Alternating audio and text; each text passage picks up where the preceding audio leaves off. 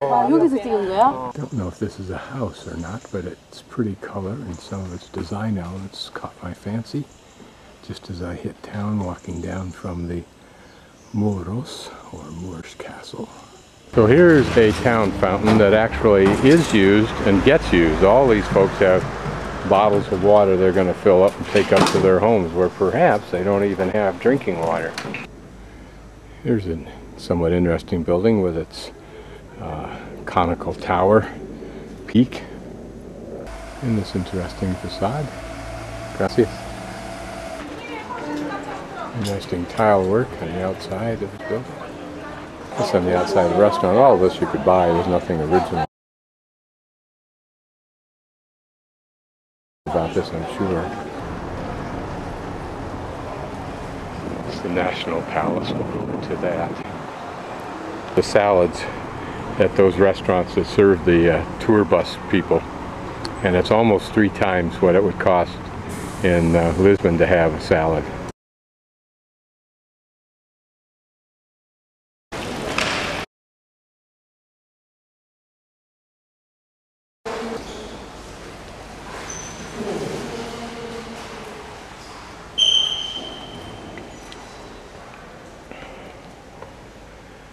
This is called the Swan Room because the king or the queen had a particular affection for swans.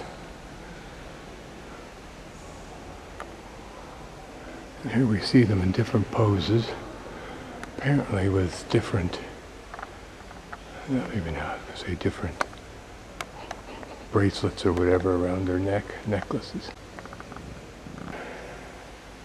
Simple room, it's still used for formal occasions.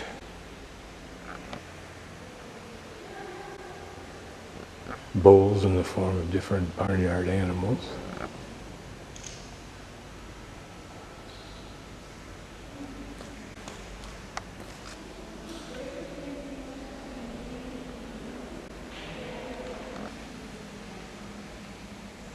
The ceiling looks different, doesn't it? These towers are actually remarkable chimneys that suck a profound amount of air out of the kitchen. Supposed to get rid of the smoke as well as to provide a food for the fireplace, I guess.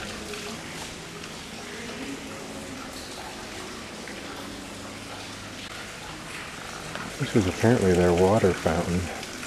Whether this space filled up with water or not, I don't know.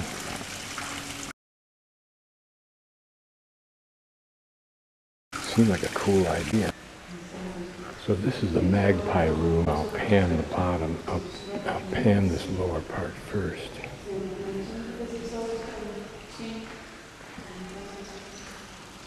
And then on the ceiling are the magpies.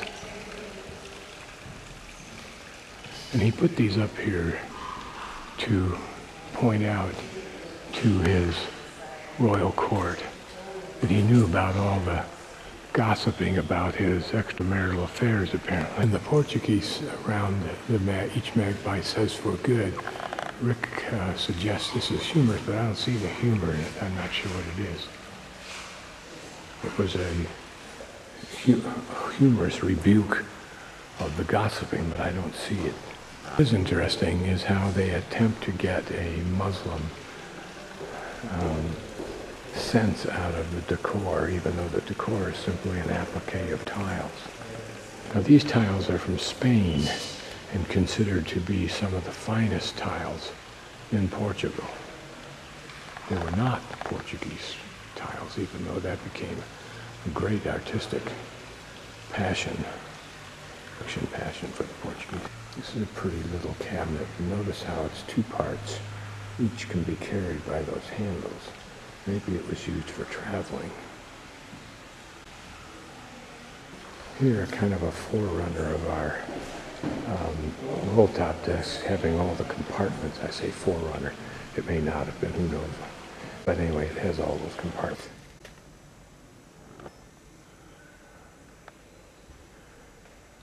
Notice that the bed has little paintings inside of each of those gold frames, if you will. Let's see what he was looking at. If it was in modern day, of course, those would all be playmates. of the month, with the prime playmate of the last decade in the center, of course. And being king, well, just imagine the time it took to carve the borders, not to mention the center part, which would be relatively easy compared to the borders. I would think the difficulty was laying this thing out first. And are those components, or were they all one piece of wood? My guess is they were components, like frames. I'm guessing this was some kind of navigational tool, and that ring represents the equator. You can see the meridian lines. And if we look closely at that point, there's some detail inscribed on there, so it may have been the current Earth as they knew it to be at some point in time.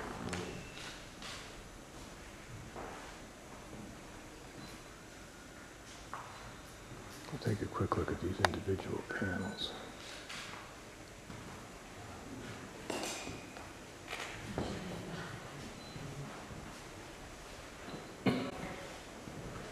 Of course, looks like a hunting scene.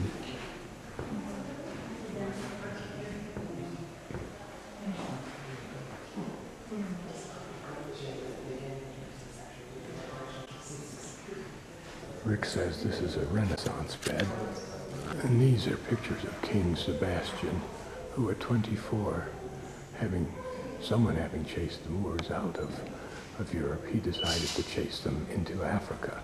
And at 24 was never heard of again. And is mythologically presumed to be coming back at some point in time, like the second coming of Christ, or the white person coming back to the Aztecs. And these tiles are apparently considered to be the first tiles of Portuguese manufacture. I mean, the first of any significance, I suspect, is what Rick means.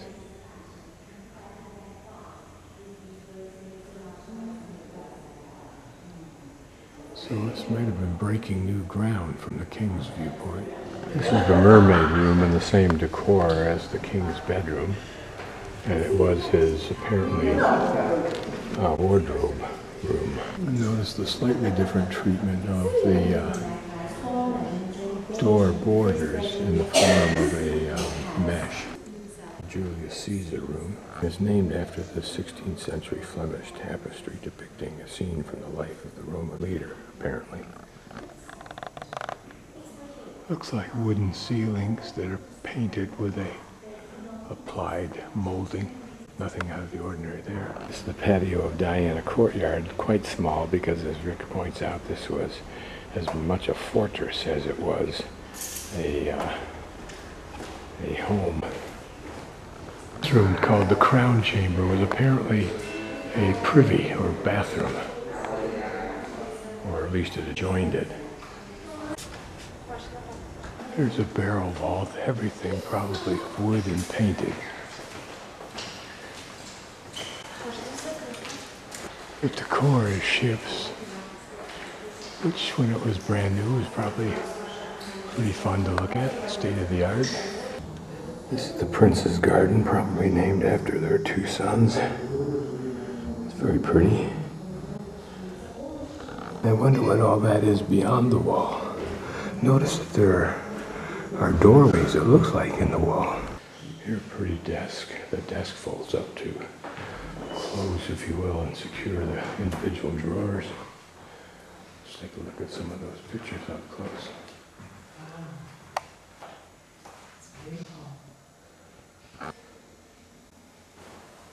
And the inlaid work. An impressive entrance into this next room, loaded with tiles. Here, a Flemish tapestry whose main theme seems to be the amilary in the center there of these panels. Okay, this is called the stag room for the very obvious reason that most of these decorative panels that dominate are of stags. But the layout is of this design. That's the king's coat of arms. Then progressively downward in layers are the coat of arms of other most important supporting families. And then we get down here, the lower tier, are lesser but noble families with their coat of arms that supported the king. Except for in this section here, you'll notice a blank, and that's for a niche for a noble family that did not support the king, and this is to memorialize that. Okay, I'll just pan down.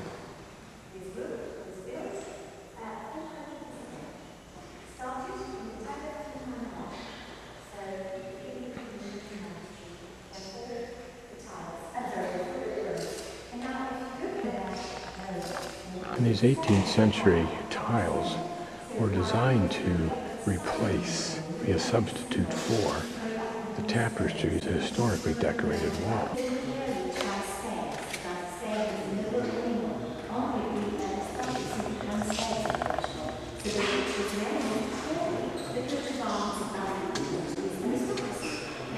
This tapestry is interesting because it wraps the corner.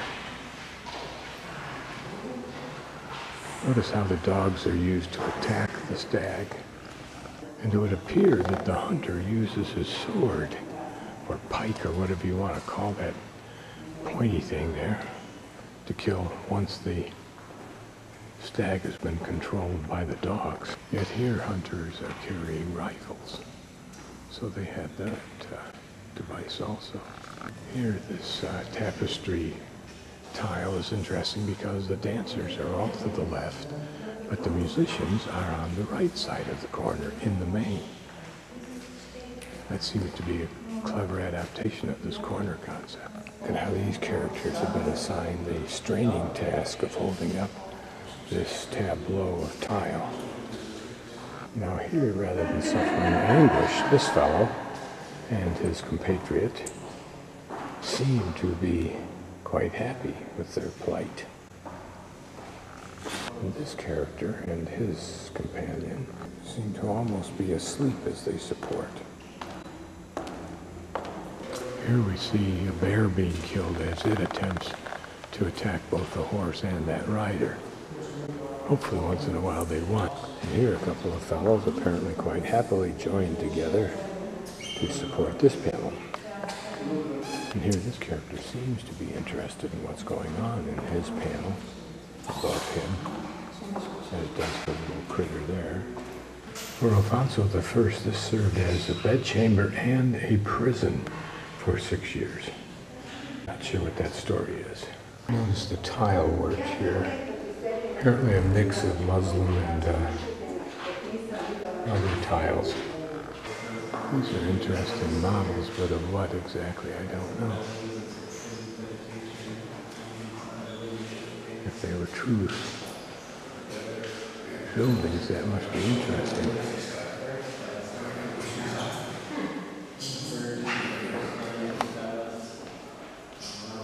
Certainly reminiscent of the pagodas, but it's not that.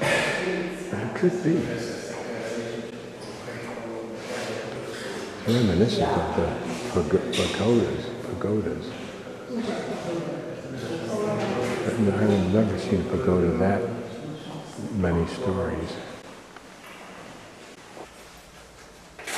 Again, a wooden ceiling, dome vault, but with more elaborate overlay, if you will, of wood, it looks like, all of it painted. Barrel vault. This is a wood-structured barrel vault with a fair amount of filigree on top. Built in the 14th century and continued construction and so forth through the 15th century.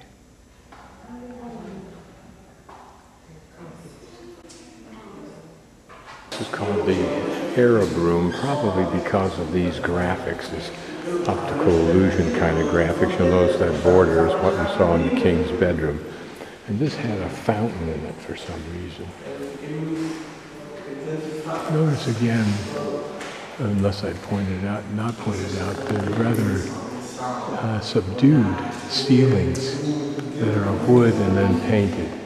This is characteristic of all except the ones that I've shown that were not. This is the privy chamber of the king, to which only he had access, and probably a retinue of those who took care of the rituals of the king, although I don't think they were in any way at all as elaborate as as Louis XIV was.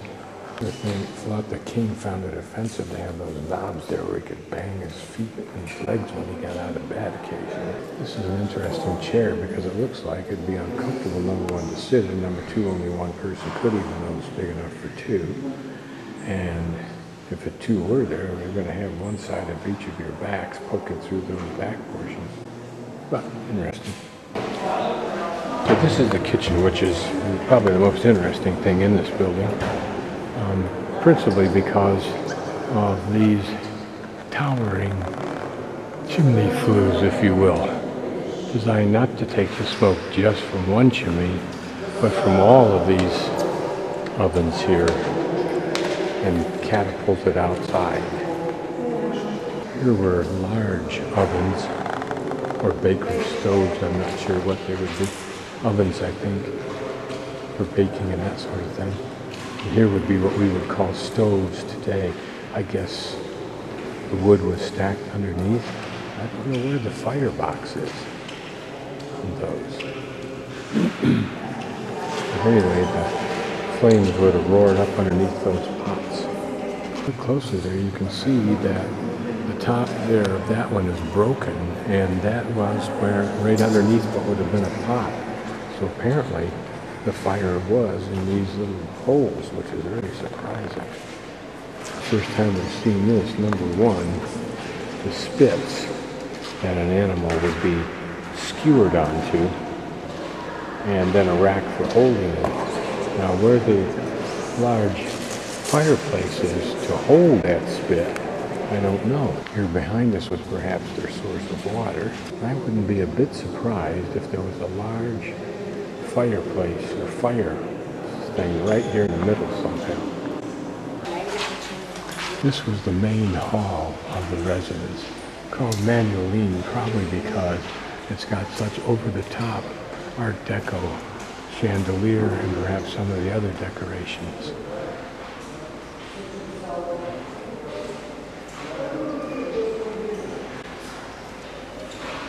So now we're entering the royal garden, remembering that this was as much a fort as it was a home.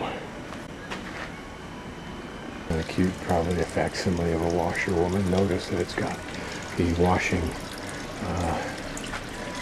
board in there. I wonder if the king or his family didn't go skinny dipping in this little pool here occasionally. Certainly the kids had to ride the lion, I would.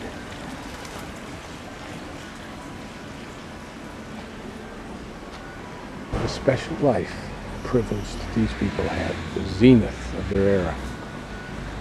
It appears that we can go up here. I can't see with this stupid thing on this camera what I'm looking at because the sun's so bright. There's the town center.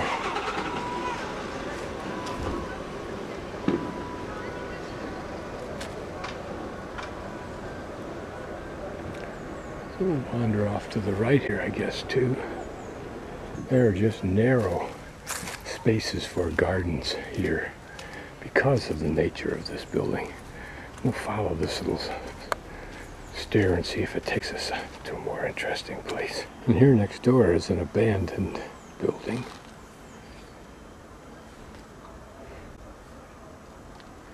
Here another little tiny garden space. Between the castle and this abandoned building on my left is this street with this pretty entranceway to it. You wonder what the history of that would be. Was it really part of this National Palace? Here it's cute, all along this wall are places that two people could sit. What is that building in the center?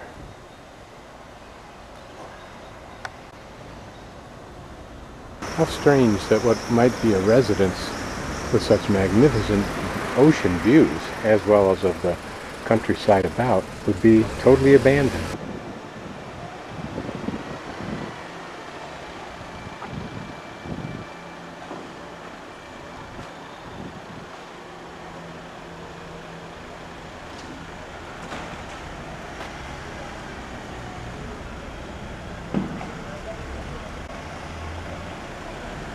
This is pretty. I think it's a house. I don't really know. Oh, it looks like it's for sale, whatever it is. Pretty little section there. Another entrance to the same building, it looks like.